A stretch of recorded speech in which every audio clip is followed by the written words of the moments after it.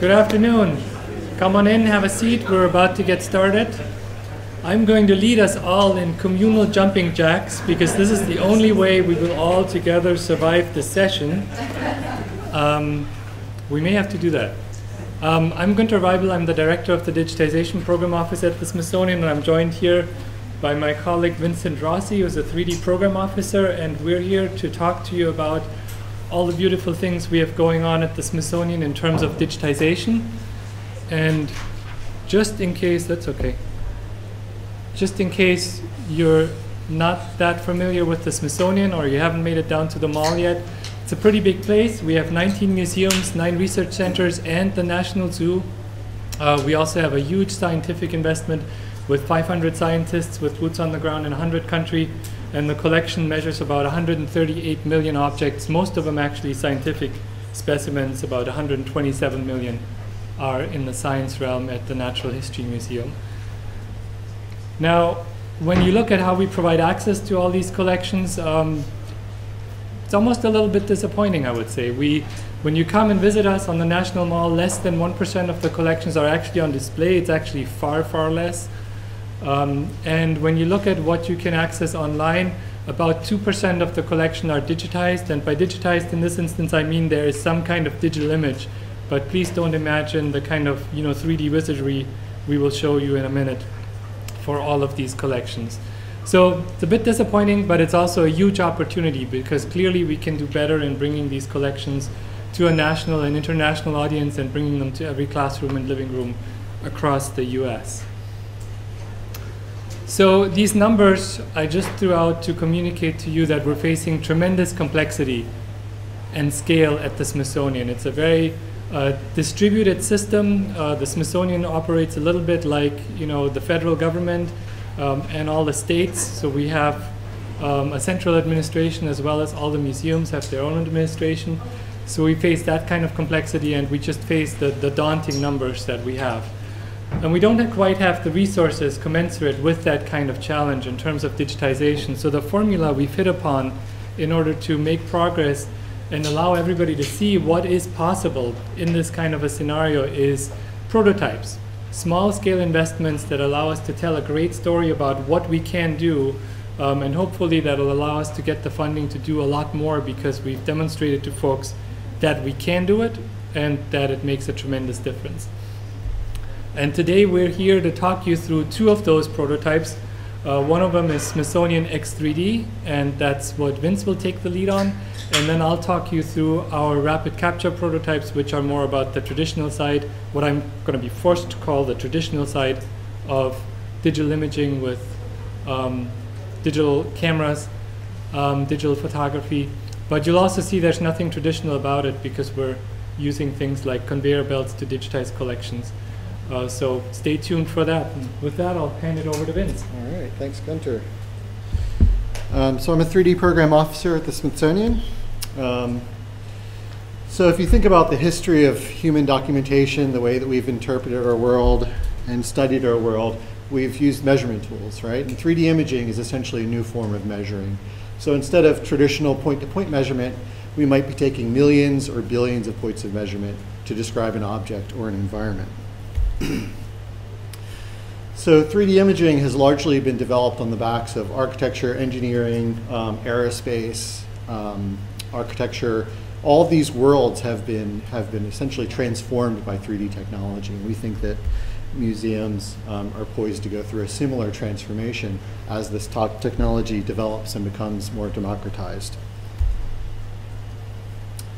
So our project, what we're calling Smithsonian X3D, is our experiment in using 3D imaging at the Smithsonian. So the Smithsonian, like Günter explained, not one museum, 19 museums, 9 research centers, and we had each one of these 19 museums and 9 research centers nominate an object or an archaeological site where we can either tell a new story using 3D imaging or solve a problem. So we've scanned objects like the 1903 Wright Flyer, the Abraham Lincoln life masks, and collaborated with the Smithsonian Astrophysical Observatory to take 3D scan data of a supernova remnant and deliver that online for people to download and interact with. So when we started this project, there were ways to deliver 3D content online, but it wasn't terribly compelling. You would be able to load the model using a WebGL browser, which will load a 3D model without any plugins, but you'd only be able to rotate the object around, and that gets boring in about 10 to 15 seconds. So what we did was we collaborated with Autodesk, a software company, to create a 3D viewer where we used the 3D models as a storytelling tool, right? So you could jump in and learn about the Abraham Lincoln life masks, and we could pull up additional content, and we just sort of click the next button. I'll be demoing that technology in just a bit. And also importantly, we're making all this data available for download, right? We've all heard about 3D printing, the 3D printing revolution. So 3D printers are available in libraries across the country. They're also, they're showing up in homes. So being able to download that data and be able to sort of take down the walls of the Smithsonian and start to get access to, some of the collection objects that people can't even see, right? All the behind the scenes stuff. Being able to download that and bring it into your living room, we think has a lot of promise. So the Smithsonian X3D project was made possible with the support of many sponsors, most notably Autodesk and 3D Systems. So this is the team, right? So how does a small team have an impact on such a huge institution like the Smithsonian? And Günter already alluded to the prototypes, right? And that's essentially what Smithsonian X3D was. It was a series of prototypes where we're using 3D technology to support conservation, education, public access. We've also produced a series of videos. So if you go to 3d.si.edu, we have, I think right now 12 videos up, and we will have 18 in total in a few months, where you can learn about how 3D is being used in education, how it is being used to support conservation, and also a number of individual project videos that you could check out. And I'm going to show a quick clip of one of those videos now. 3D in the museum world, in simplest terms, is measurement. Instead of point-to-point measurement, like you do with a tape measure or with a pair of calipers, we're taking thousands, millions, or billions of measurements that describe the geometry of an object. 3D technology really affords us the opportunity to see an object from all angles, to tell the entire story of an object, front, back, bottom, top. You can create still renders from that 3D model. You can create video renders. You can even take the geometry and replicate it in physical form using 3D printing technologies or other rapid manufacturing techniques. We've scanned things as small as a euglossine bead using micro CT scanning technology. And we've also scanned entire archaeological sites in Chile, Indonesia. You can also use X-ray telescopes that can document objects in deep space at an incredibly vast cosmic scale. Of course, most of the Smithsonian collection lies somewhere in between, and that's what we do most of the time. But 3D technology can be defined very broadly, and what you can capture surprises us all the time. We want to make sure that any technology we bring in is in service of our mission. So what we've done is we've partnered up with our curators, with researchers, with educators, with conservators, and we've put that technology at their service, and we've said, how does this actually further your day-to-day work? And we've created an amazing array of use cases that actually showcase that in all these areas, 3D makes a tremendous impact and can allow people to do more of the things they're already striving to do. Okay, so I'm going to talk quickly about two of those use cases. First, we're going to start at the American History Museum, the gunboat Philadelphia. So the gunboat Philadelphia was built in 1776 and sunk that same year, and it was remarkably well preserved on the bottom of Lake Champlain. So because of the cold waters, it was pulled up in almost one piece. We see it being pulled up here. It's an enormous vessel. This object represents the beginning of America's Navy. It's about 50 feet long. The American History Museum was actually built around this object. You could see it being hoisted in there. So over time, sort of the walls sort of encroached on this object, right? This is an iconic object, and now you can only see it from two vantage points, right? From the front and sort of from the side with a little catwalk there. So we thought that because of the limited line of sight issues here, that we could use 3D technology and let people see this object from all sides. That's something you cannot see in the gallery at the museum. So here's the raw data. We used a laser scanner that was designed to scan entire buildings. So we scanned the entire gunboat. And here we have the model. So now we're able to sort of spin it around, and the curators, any visitor, anyone who goes to 3d.si.edu can now rotate this model around.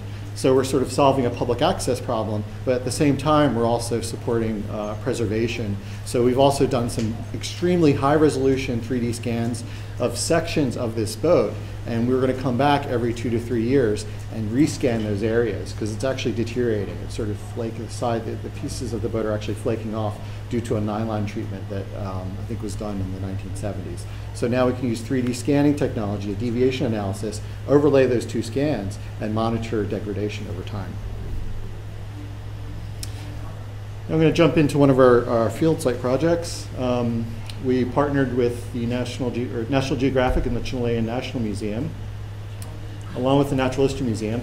So they were widening the Pan-American Highway in 2011, and they uncovered over 40 complete fossil whale specimens. So this is a remarkable find in the area of about the size of 2 football fields. So with only a few weeks' notice, we were able to respond. They had halted construction for research to be done, but normally for each one of these fossils, and each one is about 30 feet long, it would take 2 to 3 months to properly excavate. So in this situation, the paleontologists were actually having to pull these out of the ground every 2 weeks. So we had 5 days on site. We slept in the desert. We started 3D scanning. The original or the traditional method of documentation, which hasn't changed for hundreds of years, is drawing a meter by meter string line and sketching the approximate location of each fossil in the ground. So using 3D scanning tools, we're able to take that level of documentation much, much further. So this specimen in particular, we probably collected over 1 billion accurate measurement points that describe the surface of this object. And that's my colleague Adam Metallo. And I'm using this is the scanner used for architecture. So I can scan an object anywhere from 3 all the way out to 70 meters. So I'm getting all that contextual information and how these whales relate to each other spatially.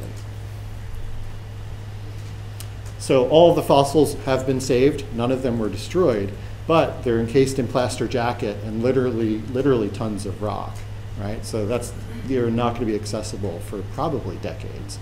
The data we collected within 5 days from being back in the field, we were able to create 3D prints. And most importantly, it's the data itself, right? With the data itself, we can do things like one-click volume calculation, surface area, very accurate measurements. And a research paper was published in the Royal Society by Dr. Nicholas Pinson. And they actually made us co-authors, which was really surprising, and for the technical guys to be a part of that. Here we are also, so we're supporting research at the Smithsonian, and fundamentally, that's what happens at the Smithsonian. It's a research institution. At the same time, of course, we have exhibits. So while research was going on, we partnered with 3D Systems, and Ping Fu, in the center of this picture, is the vice president of 3D Systems. They helped us create that 3D print, which now hangs in the wall of the Natural History Museum. So for those of you who are familiar with 3D printing, this is sort of a big 3D print. So a 3D print that's 20 feet long and 6 foot wide is pretty remarkable. And we did that with the support of 3D Systems again. A quick making of video. So it wasn't printed all out in one piece. It was 40 individual tiles that were tiled together. And then of course there was some seaming done. And then it was also painted by hand. So that's something that is not computer numeric controlled yet. So I'm going to switch out and do a quick live demo here and show you the 3D viewer. Okay, so here we are at 3d.si.edu. And we're going to go through a tour of the 1903 Wright Flyer that we scanned. And this tour is led by Dr. Peter Jacob, who is one of the world's experts on the 1903 Wright Flyer at the Air and Space Museum. So I'm going to simply click the next button, and we're going to get walked through. We can zoom into different areas, we can do cross sections, we can do cutaways, we can show measurements, and we have this text panel that comes up on the right and gives us additional information. So it's almost like the next generation of PowerPoint, right? Only we're using a 3D model as sort of the scaffolding to tell the story. And of course, we can make use of other digitized content as well, whether that's imagery, video, or audio. So right now, our team creates these tours. What we'd really like to do with this is be able to let anyone create these tours, right? Whereas, a school teacher who's interested in the Wright Flyer or the Abraham Lincoln life masks, they can create a lesson plan using this tool. So that's not something we could do yet, but that's something we sort of see as a next step. Next, I'm going to jump over. This is a object from the Freer-Sackler Gallery. It's the Cosmological Buddha, and it has low relief carving all over this object. So I'm going to zoom in so you can see some of that. But the stone texture sort of competes with that low relief. And also the 500-word text panel that's in the gallery with this object does not come close to telling the complete story of this object. This references Buddhist scripture, and it describes Buddha's journey towards enlightenment, starting from the bottom of the robe all the way up to the top on all sides. And this is pretty much what the object looks like in the gallery. So we're able to do a few things here. Let's see. I need to go full screen first. Okay, there we go. So I can turn off the photo texture, right? And we can look, this is the raw geometry. This is still a faithful representation of the object. And then we can play around with the ambient occlusion maps, and we could pull out a lot more detail. So, and this actually was really useful for the curator, Dr. Keith Wilson. He was able to see things that he wasn't able to see with the actual object itself. Now, again, we're not modifying this data. Ambient occlusion maps are essentially increasing, well, area of high curvature gets dark, and area of low curvature, flat areas, get lighter. Question? Do you want the question at the end? Sorry? Oh, we could, whatever. Well, so are you routinely providing textures? Sorry? Are you routinely also applying textures to the 3D model? Depends on the method of capture. In some cases, we've scanned the object using photogrammetry, whereas there would be texture. But if we only had laser scan data or we only had CT data, generally there is no texture. There are ways to combine that. We have combined it in the past, but it's a very manual process. And then I'll show you one more thing. So we're able to turn on this hotspot area, and then we could also just navigate this object freely on our own, and we can click on these regions and find out more about these regions. And this is the tool that the curator used the most. And now he can simply, if he wants to share this object or notations with colleagues around the world, and he can take a measurement or zoom into an area, and whenever we click the share button, a unique URL is generated, and we can copy and paste that into another browser, and whoever opens that URL goes exactly to the same view and sees exactly what you are seeing.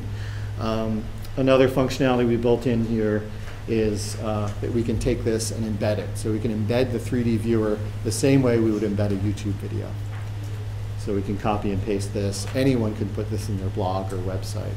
So it's extremely shareable. Yes? Is the viewer open source available? Right now, the viewer is not open source. It's owned between the Smithsonian and Autodesk.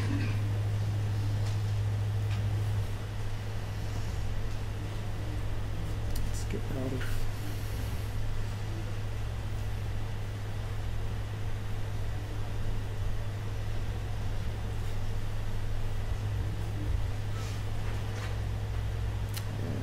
Cosmological Buddha, we've already done. So the public reception was pretty good, and we were excited about that. And here we have, we suspect a teenager, judging by the language that he's using here. But he took the woolly mammoth, he downloaded it, he put it in Cinema 4D, which is a 3D modeling package, and he was creating his own renderings, right? Now, of course, this isn't research, but it's a cool use, right? People are downloading this stuff, and they're doing unexpected things with the data itself, and that's exciting for us and our team. Let's see, so in Houston, they actually took the 3D models. So during the 150th anniversary of the Gettysburg Address, a college in Houston took the 3D models of Abraham Lincoln life masks, and they printed them out and they put them on display. And this is also very, very exciting for us. And you can imagine, right now, we have dozens of models that you could download online. Once we have thousands or tens of thousands or hundreds of thousands of models online, we can imagine how this could be happening all over the world with many different museums. So you could download all of our content for free online. Yes? So with that plan, would they all be watertight STLs for your French? That's a really good question. In some cases, we always strive to provide watertight STLs. In some cases, that might be really difficult. The gunboat Philadelphia is an example because it's extremely complex geometry, and we would probably have to have, an expert modeler spending, 4 weeks getting that watertight. But in general, we strive to create watertight models and export and make them available. Now, while 3D printing has been democratized, what's also great is that we're able to use the 3D viewer, and people can actually access this with a computer and an internet connection. I'm going to skip ahead here because I'm running a little bit behind. Adam Savage of Mythbusters tweeted out to us. I'm really proud of that. And most recently, we worked to 3D scan President Barack Obama to create the first 3D scanned and printed presidential portrait. And here you can see that there's a limit in the resolution of the actual 3D print, but the data that we captured probably cannot be replicated at full resolution for another 10 years. And I'll play a short video. Tell them that they can see it. Oh yeah, you should totally go see it at the at the Smithsonian Castle. Where is it at? At the Smithsonian Castle, so it's right on the mall. It's not at the Portrait Gallery. It is going to the Portrait Gallery. It's not accessioned yet, but it will be accessioned into the Portrait Gallery permanent collection. We're here at the White House working with the Smithsonian Institution on creating a 3D presidential portrait. And the system that we've brought to be part of this process is called our mobile light stage. It's right over there, and we're setting it up right now so that it can be used to record almost certainly the highest resolution digital model that's ever been made of a head of state. The inspiration for the project of creating a 3D portrait of President Obama really comes from the Lincoln Life Mask in our National Portrait Gallery.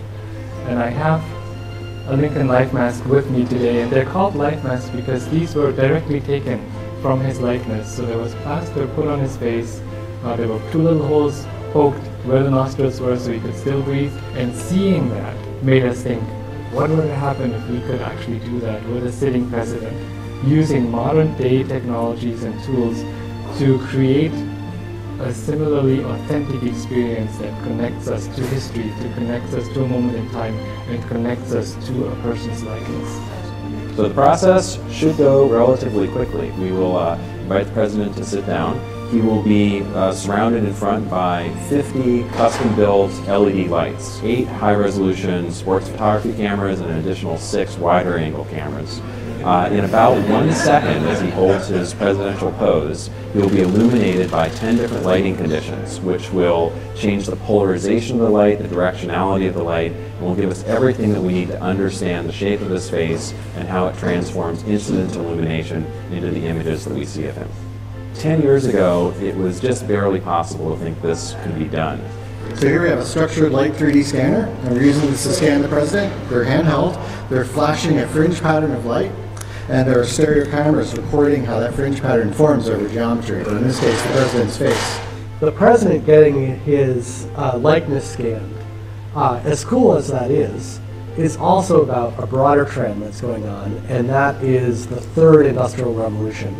It's the combination of the digital world and the physical world that is allowing students and entrepreneurs to be able to go from idea to prototype in the blink of an eye.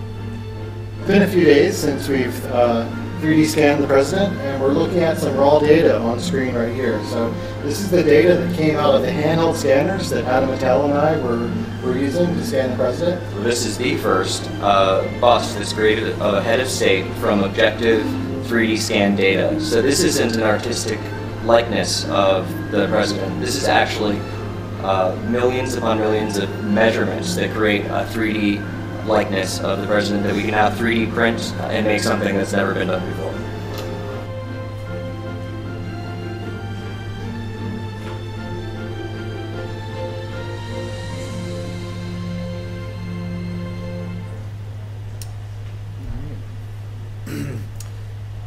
And the capture and the creation of the bust was also made in support with the support from Autodesk and also 3D Systems as well. So at this point, I'm going to pass it back to Günter. Well, how do you follow up on that? This is going to be really tricky. No more presidents now. Just boring stuff. Sorry. Rapid capture of collections, photography, you know, that kind of stuff, bread and butter.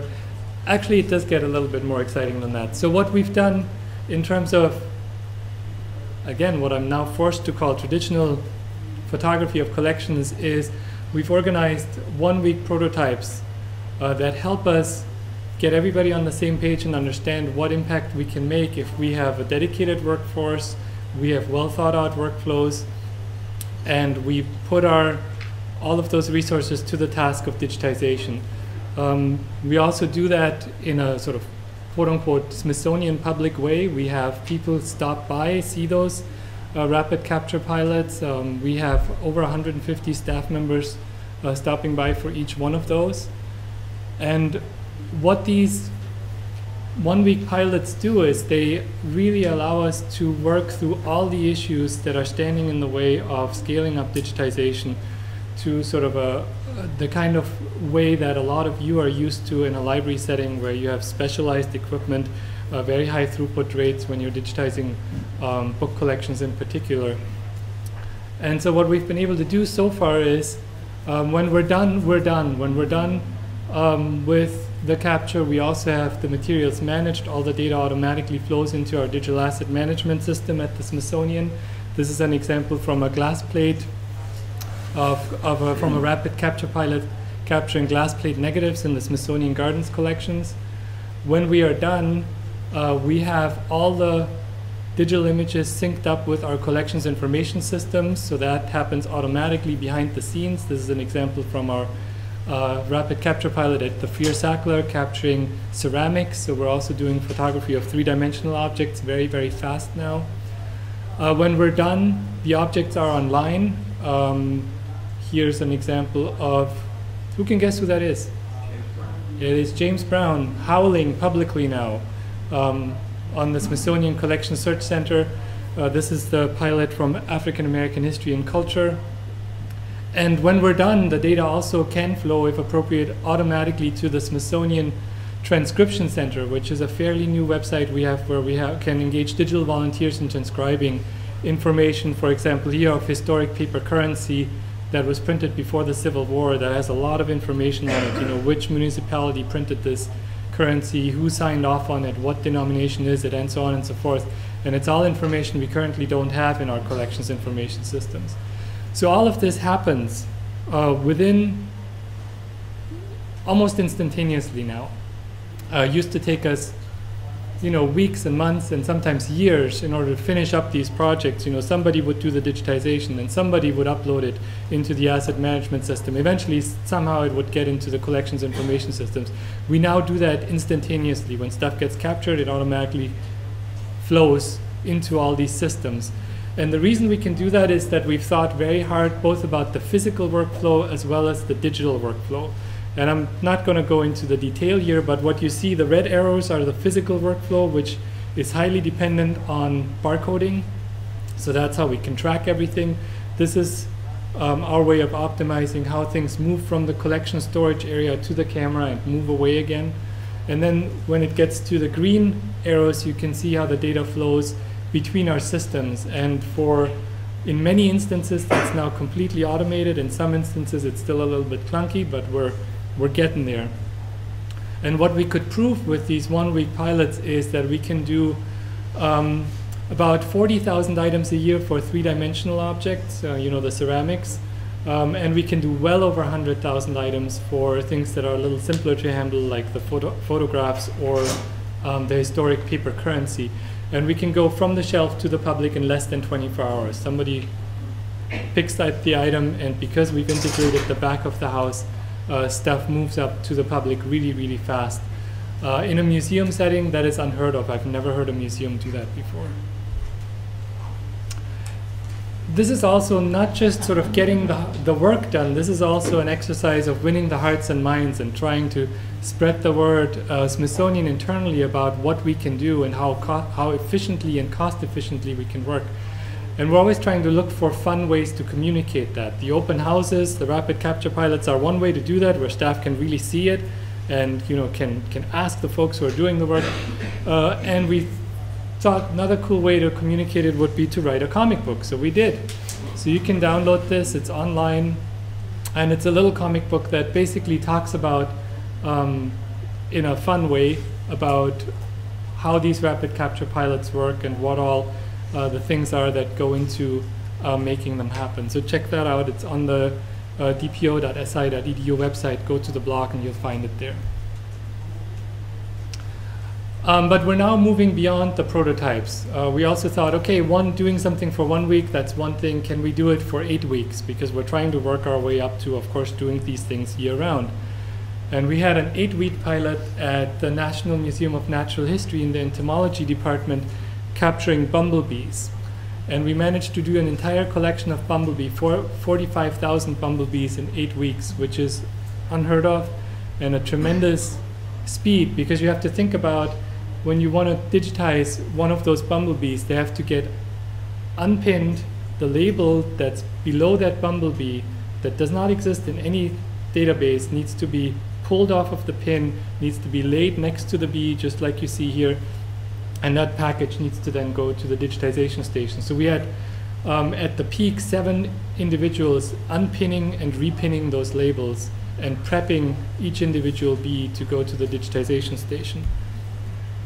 Here's Secretary Wayne G. Clough getting a tour of that pilot and getting detailed instructions on how to do that unpinning and repinning, which takes some expertise. So we got a good bit of institutional traction here also with senior leadership who were very impressed with the speeds at which we could move. But we can even do better than that.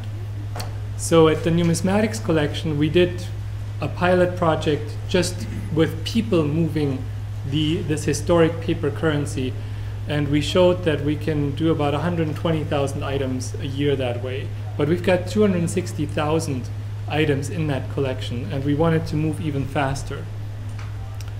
So historically, that collection was scanned using a flatbed scanner, and if you do the math on that, it would take about 20 years if somebody worked actually 24 hours a day on that.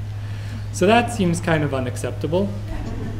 Then when we did the rapid capture pilot, we hit throughput speeds that allowed us to extrapolate that we could finish in about 2 years at the cost of $7 per item. That seems a lot more acceptable.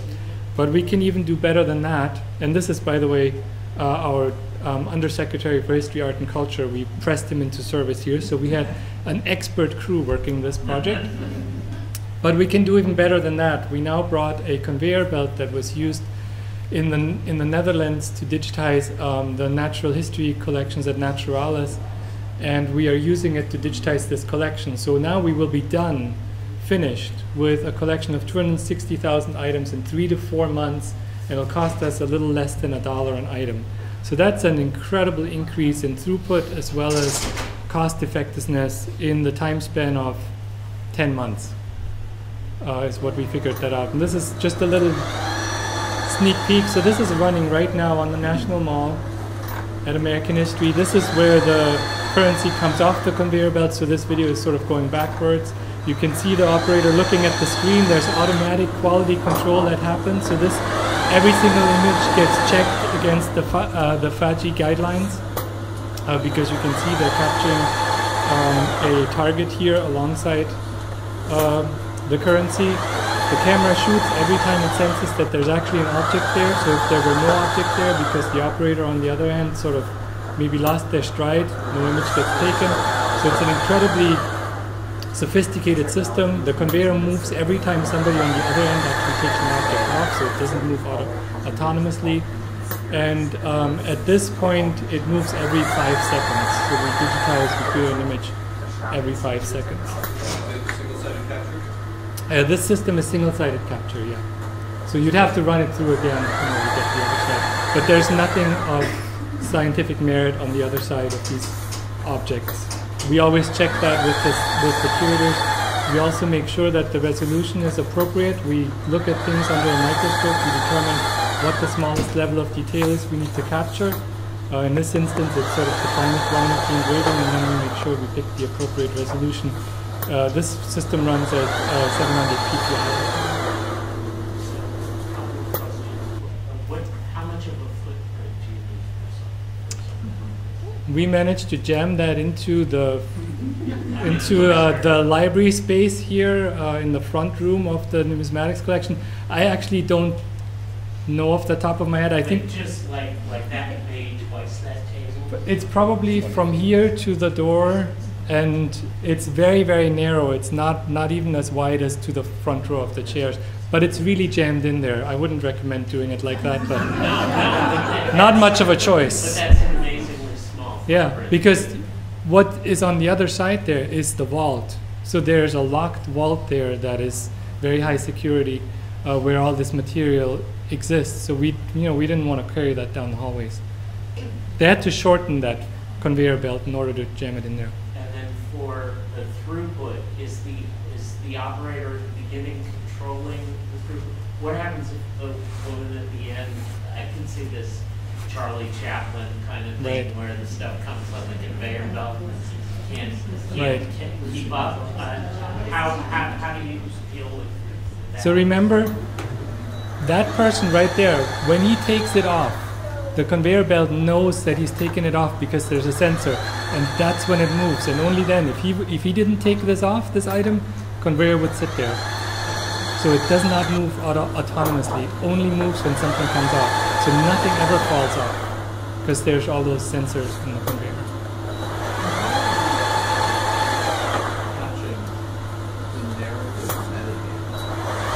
So these things currently do not have any records at all in the collections information systems. So once the images get taken, they get appended to a bulk record, and that's the first time they've had a unique record. Then they get uploaded to the transcription center, and then the unique metadata for each of the items gets created by the digital volunteers. So they have to now churn through all of that. Yeah. But all of that is automated. All that uploading, that's all part of the system. And the uploading into our asset management system, all of that is automated. So as soon as the item comes off the conveyor belt, for all intents and purposes, all of that's already done. There's nothing left to do. Do you have a record We haven't done that yet. There's another type of technology we could use for that this particular vendor has that looks differently. Right, and that's the carousel, yeah. But for this, again, we didn't need that. Okay, one more question? I assume you're digitally registering the object, so that it appears square in the lens. Yeah, so what happens is it gets shot the way it sits there, and then it automatically gets deskewed and cropped. That's all part of the software. So again, that's not a manual process.